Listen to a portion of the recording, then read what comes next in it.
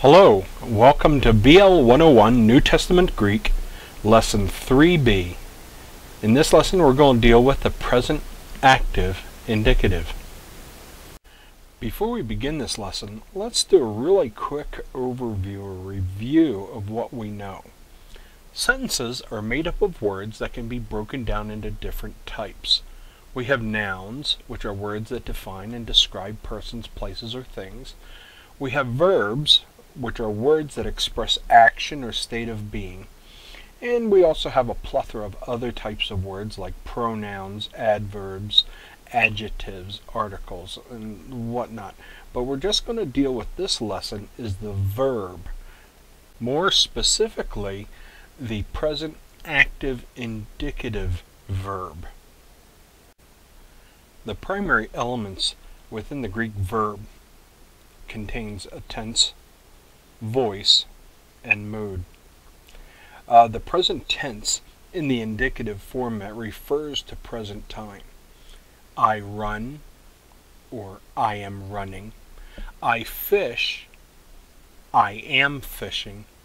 Or I can say I write, or I am writing. This is the present tense. It states that the verb's action is happening now in the present tense.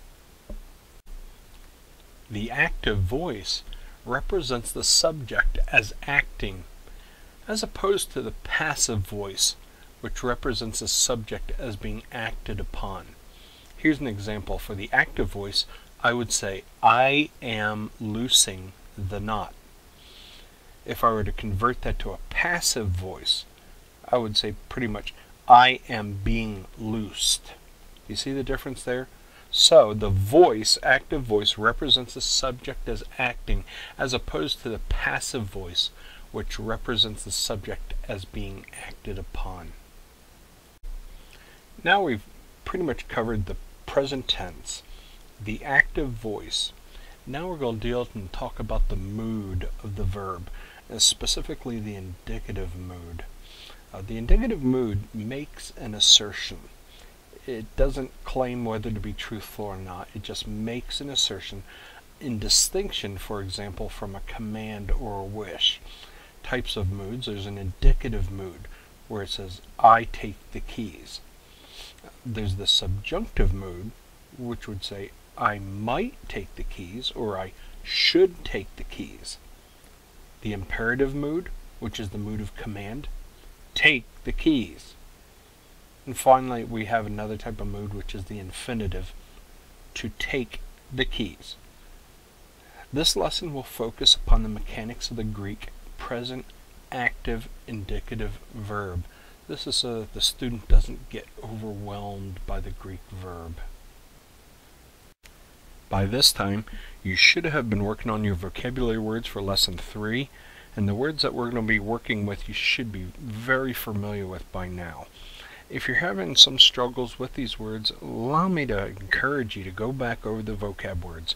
That's a nice thing about video classes. You can always rewind the teacher, rewind the lesson, and work on it. But the first word we're going to deal with is the word luo. Luo means I loose, or I am loosing. This would be right now, if we look at it, a present active indicative verb, but it would be in the first person singular. I am loosing. If we wanted to convert luo to a second person singular, we wouldn't say luo, we would say lues. Lues. Thou loosest, or thou art loosing. So you see this change there on the ending of the word goes from luo to lues. If we wanted to convert luo to a third person singular, we would say lue. This would be translated he looses, or she looses, or he or she is loosing. So we see the singular present active indicative singulars goes luo, I loose, lues, thou loosest, and lue, he or she looses. Now we have the plurals. First person plural, we loose, would be luamen. Second person plural, ye loose or ye are loosing, luette. And then the third person plural, they loose or they are loosing, would be luusi. So we see the present active indicative of the verb luo. Let's provide another example. The word blepo. Blepo. In your vocab you've learned blepo means I see. So the present active indicative, first person singular, for blepo is I see or I am seeing. The second person singular for blepo would be blepes, thou seest or thou art seeing. Third person singular, blepe, he sees or he is seeing. Shifting over to the plural, first person plural, if we wanted to say we see or we are seeing, we would say blepamen. Second person plural, ye see or ye are seeing, blepete. And then finally, blepusi is a third person plural, they see or they are seeing. One final example we'll give here is the word grapho. Grapho means I write. In the singular, grapho, I write or I am writing, first person singular, present active indicative, first person singular, grapho. If we wanted to say the present active indicative, second person singular, we would say graphes. Graphes. Thou write or thou art writing. Third person singular would be graphe. Graphe.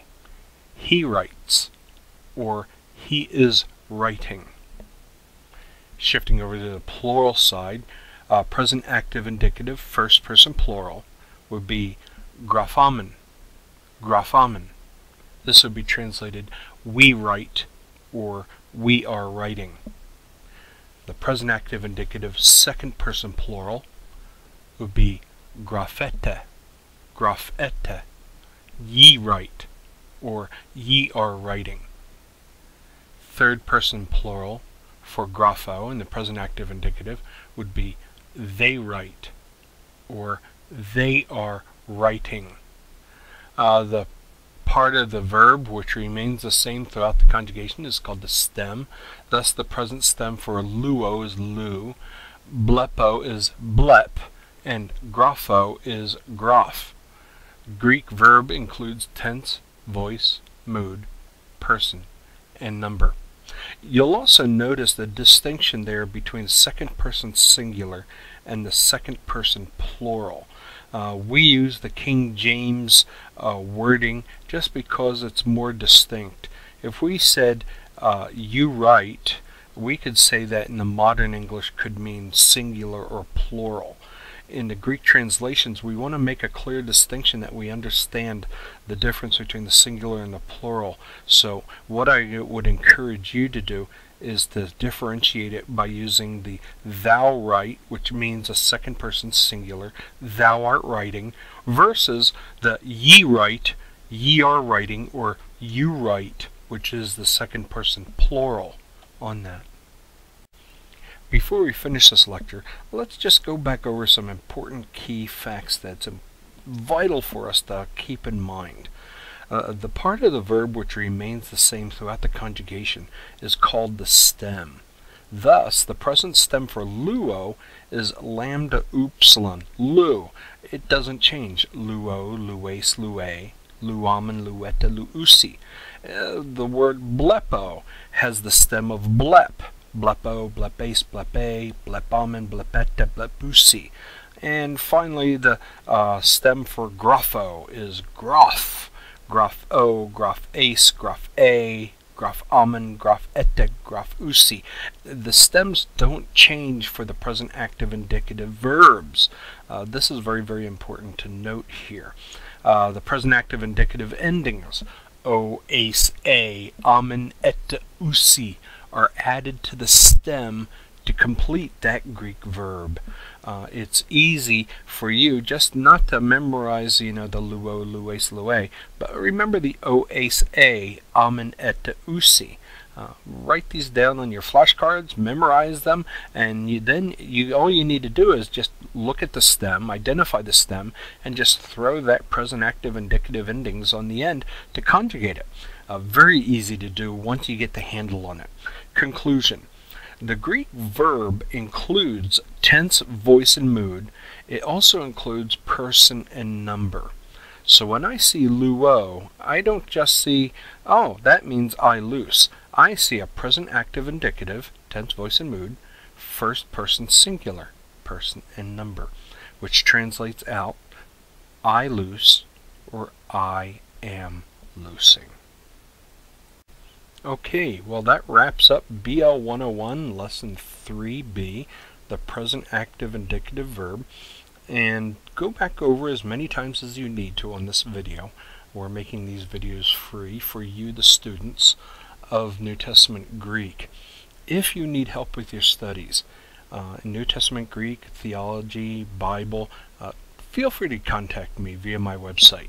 My website is NTGreekTutor.wordpress.com. I do make myself available. I am retired from the workforce, and the Lord just allows me to focus mainly on my lessons here, to helping students out with our Bible Institute, and to help you out, to tutor you. There is no charge. My payment is just the joy in knowing that there are students out there who are seriously diligent in studying God's Word.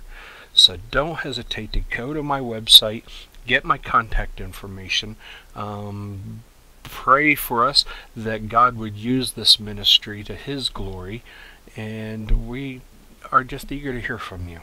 Thank you very much for going over this lesson. Next lesson is going to be Lesson 3 Lab. We're going to take what we've learned from the vocab and from the present active indicative mechanics here, and we're going to hash through some examples that we can look at and apply what we've learned. Thank you very much. Eager to hear from you. God bless.